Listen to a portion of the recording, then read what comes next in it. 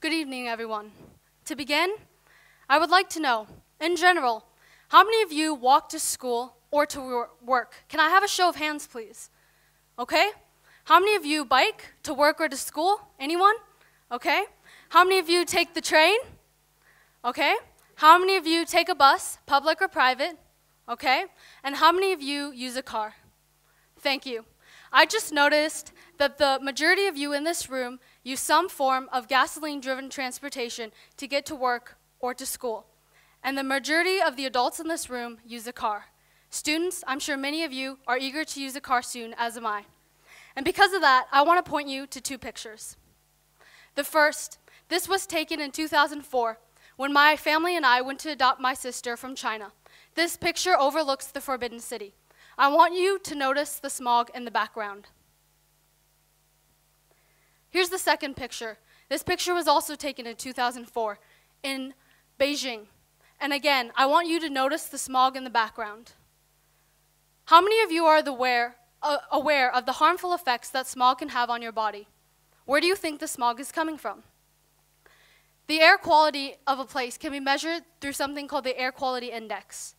The greater the number, the greater the level of air pollution. And I'm sure when these two pictures were taken, the numbers were way off the charts.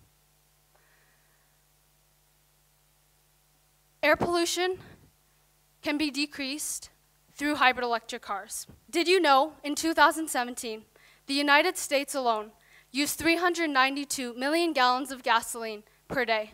That's insane. But sadly, it's true. The question proposed to us is, what can we do about it? The answer I found was hybrid electric cars. But it all began last summer. Last summer, my mom and I got to visit my uncle and his family in California. And while we were there, my uncle was working with the electric car company Tesla, and I got to ride in one. And while driving down beautiful Californian roads with tall trees lining both sides, I felt moved by the beauty of nature. And I thought about how Teslas are reducing pollution.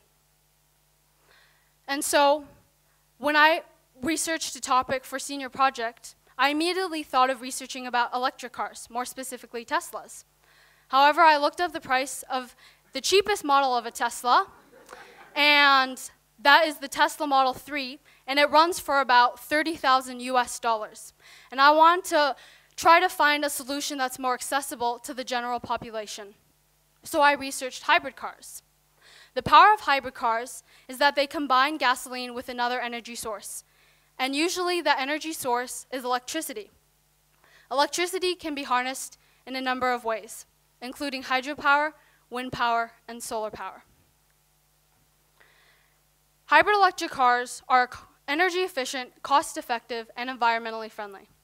First of all, hybrid electric cars are energy efficient. The regular 2019 Toyota Corolla can travel in the city and on a highway for 32 miles per gallon, whereas the Toyota Corolla Hybrid can travel up to 52 miles per gallon. Hybrid electric cars are also cost effective. The Toyota Corolla Hybrid may be just under $23,000, whereas the regular Toyota Corolla is just under $19,000. However, in the long run, hybrid cars can save you money because they can travel more miles per gallon, and also electricity is cheaper than gas. Lastly, hybrid electric cars are environmentally friendly. Hybrid electric cars help decrease the pollutants in the atmosphere that all living organisms breathe. Gasoline emissions release pollutants through their tailpipe. One of the more harmful pollutants that are released is carbon dioxide. Some of the short-term effects of carbon dioxide include suffocation, unconsciousness, and headaches. I don't think we want to experience that or see anyone else experience that as well. Countries such as Bulgaria, Denmark, Finland, France, and many more have already implemented hybrid electric cars into their society. So the next time you are considering purchasing a car or are purchasing your very first car, consider hybrid electric cars and how they are energy efficient, cost effective, and environmentally friendly. The power now lies in your hands. Will you join me in helping to preserve our environment for generations to come? Thank you.